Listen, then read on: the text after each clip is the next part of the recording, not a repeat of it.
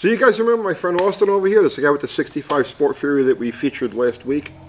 So one of the things we talked about with his car is that you originally had a 600 on it. Yeah. And what happened?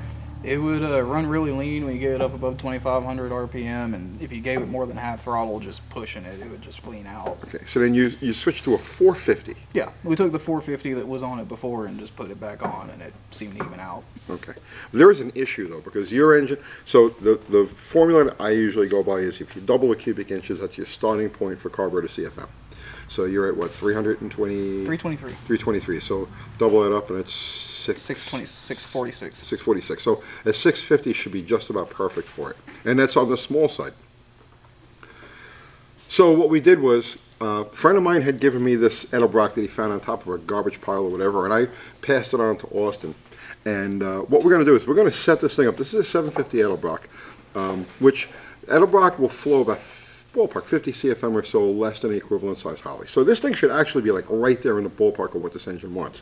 So what we're going to do is we're going to go through this carburetor, show you guys all the little, you know, idiosyncrasies of these things, and then next time we're going to actually stick this on the car, dial in, and figure out either if there's a problem with the, you know, the setup of the car itself, or it was the problem with the carburetor. But one way or another, we're going to get this thing dialed in.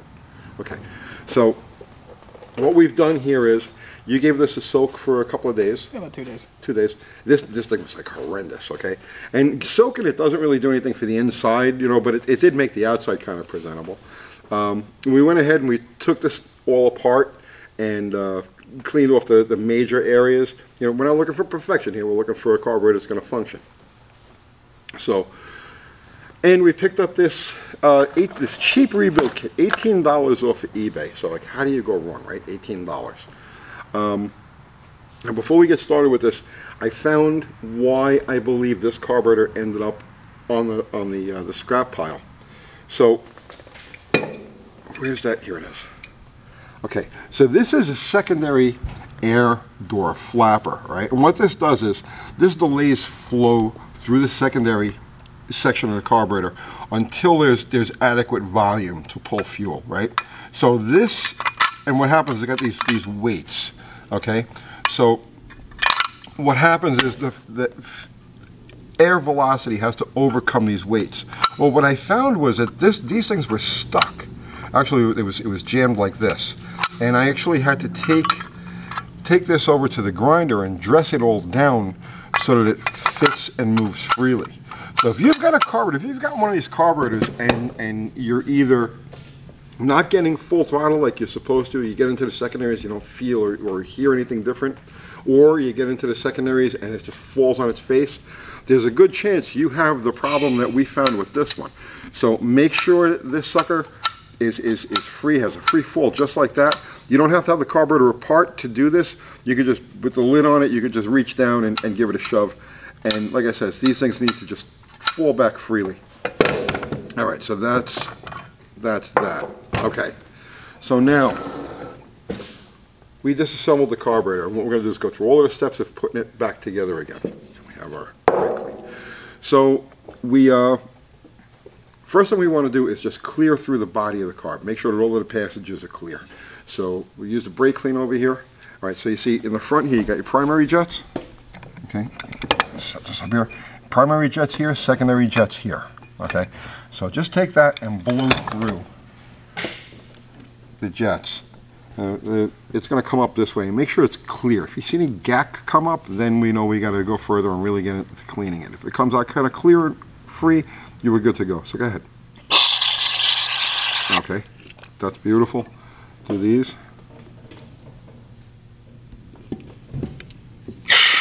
Okay, that side. You could use compressed air for this, but good, okay. These passages that he's blowing through right now are large. It's very rare that they get clogged up, you know, when a carburetor sits. I'm going to show you what those things are in a minute. Okay. All right, now also, while we're at it, right, here's the accelerator pump passage. Do the same with this. And you should see it come out here. Oh. Here. Okay, that's good and clear. All right, so let's the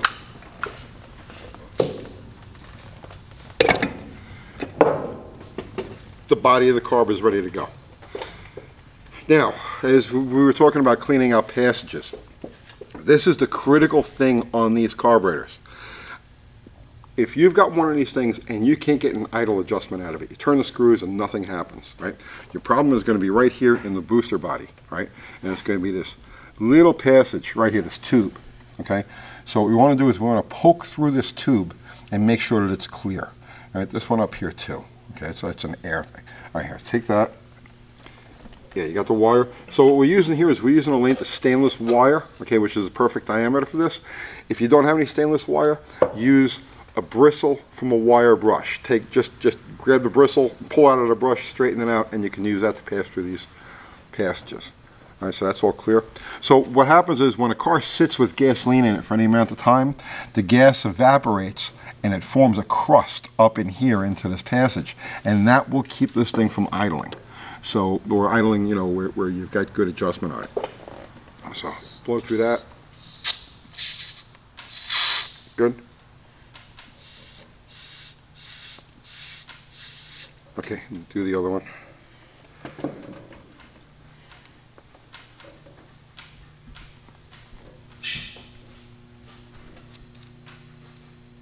Okay. Also, you want to do the same thing. Let's get this another here.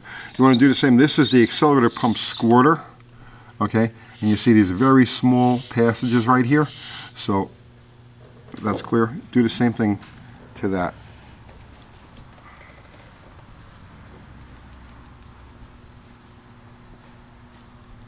Okay.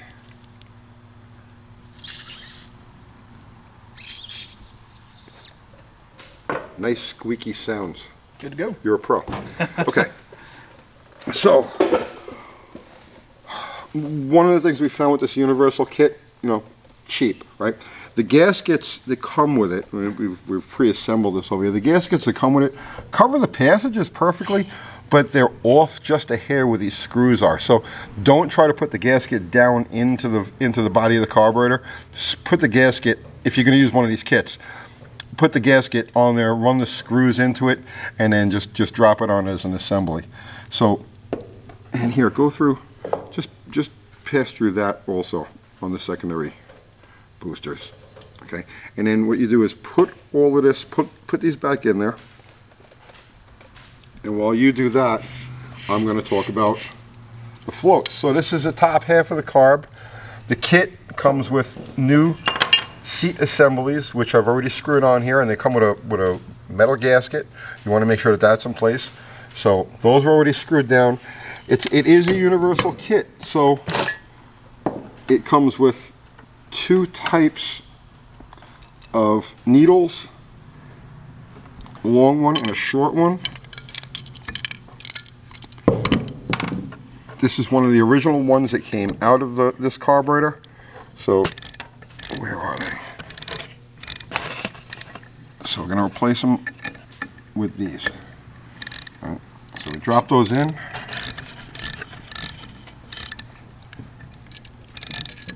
Now we're going to mount our, but before you put the floats on it, we need to put our lid gasket. Okay. That fits good. You want to make sure out of all of the holes on these gaskets and whatnot, the only ones that really count are these, because this is for the drop rods. So you want to make sure that these are going to be, you know, airtight. The nice thing about these carburetors is even if you've got a gasket, a lot of times you'll take these things apart a few times, you'll tear the gasket a little bit here on the edges. They don't leak gas because the gas is all below the level of that. So, but at any rate, put the gasket on there first. Then we're going to take our floats and, you know, I should be wearing glasses because I can't see what I'm doing. Yeah.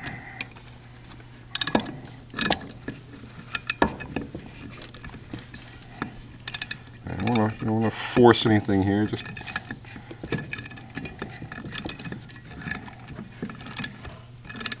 okay. That's one. Here's the other. Pin in there.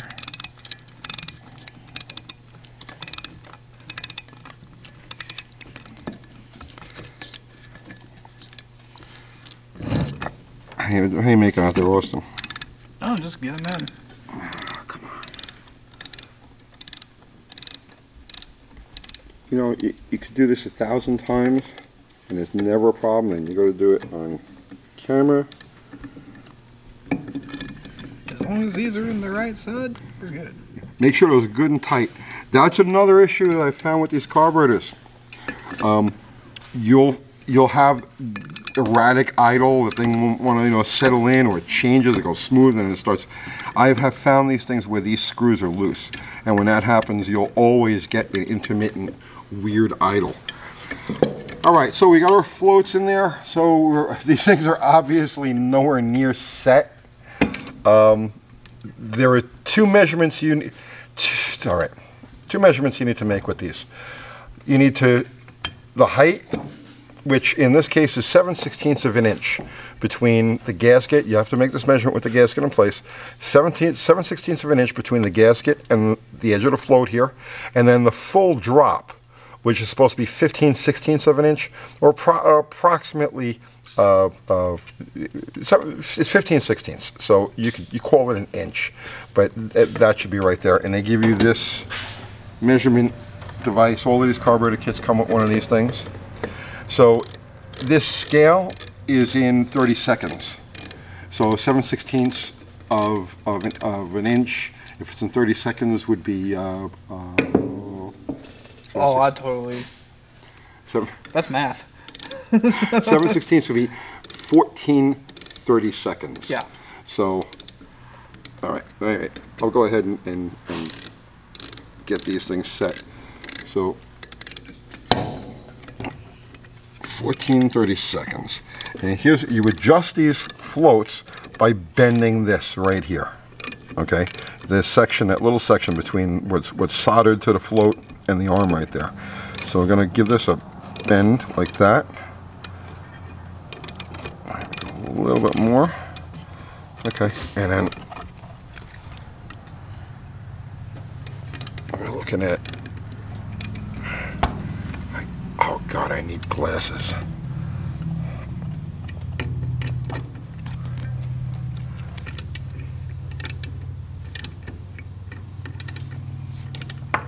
Oh, thank you. Okay. So 12. You're gonna go a little bit more.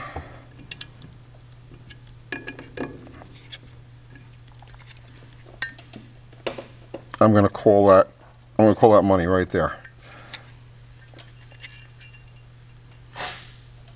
Okay. And then the fall. Now this, okay, here's the thing. If this is too high, right? In other words, if this is not adequate, what'll happen is the float level is the fluid level inside the carburetor is going to be over the boosters. So what's going to happen is it'll either flood out, or more common, you'll make a turn, and as you make a turn, or you hit the brake hard, the car will stumble and die, and it's because the float level is set too high and the fuel is actually splashing into the carburetor. So that's why this adjustment is so important. And then your drop adjustment, well, you make your drop adjustment by bending this tang right here. Okay, so now I've got to take this back out to bend that tang enough.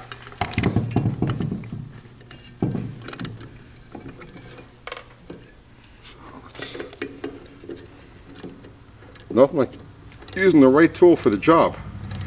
Okay. Anything's a tool if it works. This is true.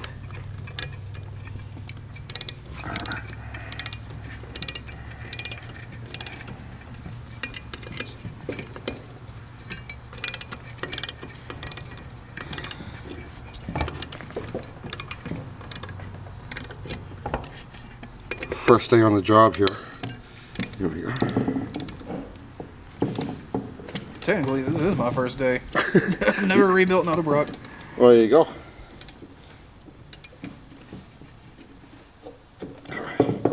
So we didn't change our full adjustment, and that's about right.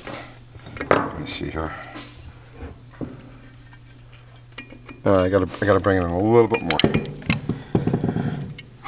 So I'll just push this with the screwdriver. So cheapo goes first. Yeah, wait, hang on now, because I want to show that. Okay. And I gotta adjust that a hair more, and while you do this. Okay, now on these carburetors you have this blank right there, and you've got this check ball. Okay, and this is to keep fuel from getting siphoned through the accelerator pump squirters. So here, drop that. So we drop the ball in first.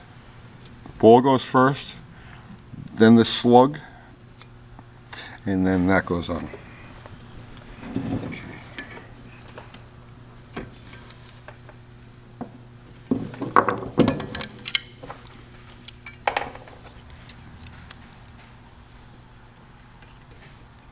Okay, that's close enough. And I'm going to do the same thing on the other side. Let me see.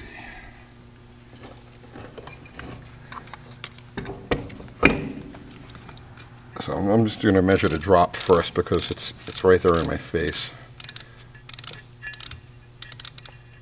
Okay, that's going to come down just a hair.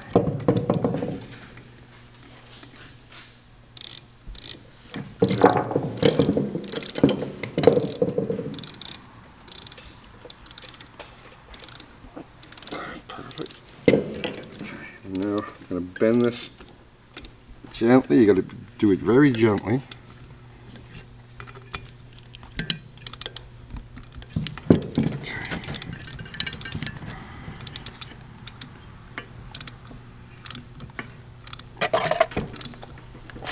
There you go. 14, 30 seconds. Right on the money. Okay. Now I have to go back and redo the drop.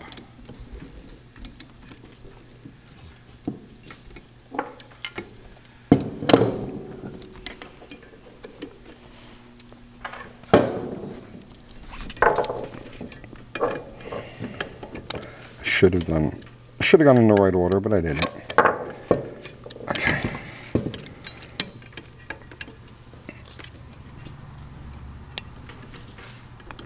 There you go, 1 inch on the drop, 14, 30 seconds, full. Okay, that's good to go. All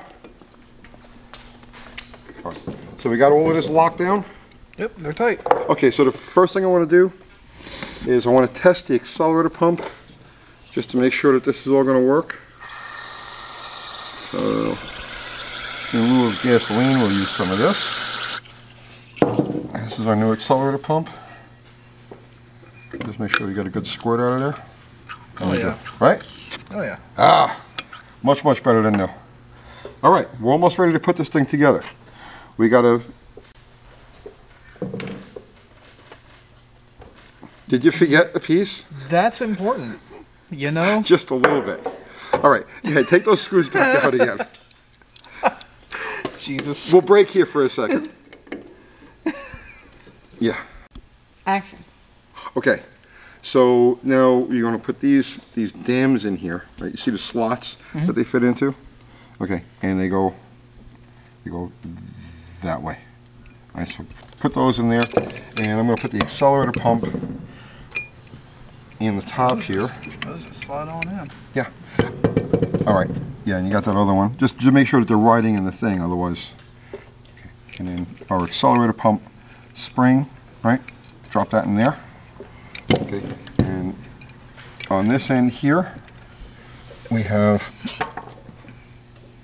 our, let's see, we got our S-link. Come on.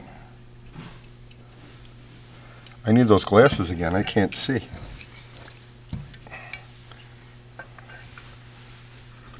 Okay. Well, much better than new. okay, we have an issue here. It's too big. We have an issue. The hole for the accelerator pump is too small for the link to pass through. This is what happens when you buy a cheap universal kit. Oh God. Okay, we're going to break again while I drill out the hole in the accelerator pump. So here you see what we got. There's that little hole right there. Okay, and here's the link, and it doesn't pass through there. So, okay, we'll be right back. Gotta love Chinese. All right, so we drilled our hole. You know, you get what you pay for, right?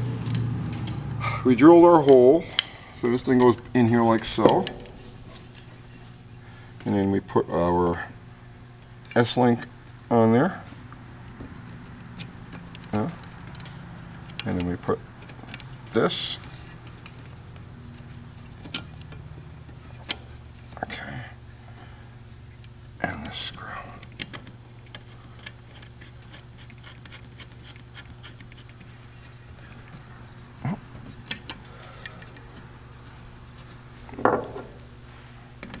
All right, I think we're ready to drop this sucker on. We got our spring is in there. Okay.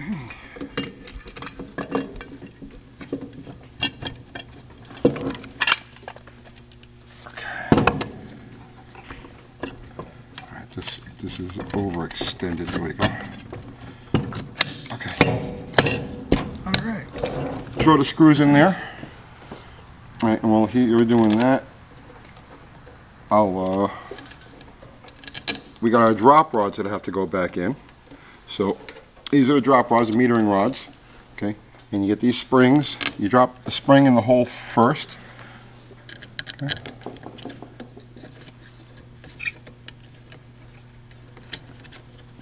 And you make sure this thing moves freely, just like that. Okay, remember these are vacuum operated, so you don't want to have any binding or anything like that. Okay, and that's that Torx. Oh, okay.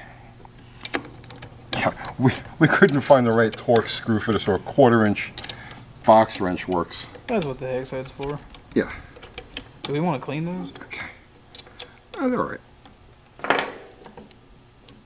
Okay. I need to just use this. I just gotta lift this up for a second. Okay.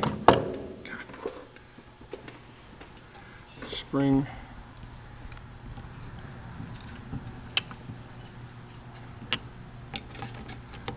Drop rod. Come on. These drop rods go right into the jet. That's why, there we go. And I just want to make sure that moves freely, and it does. And we'll lock this down. Am I in your way?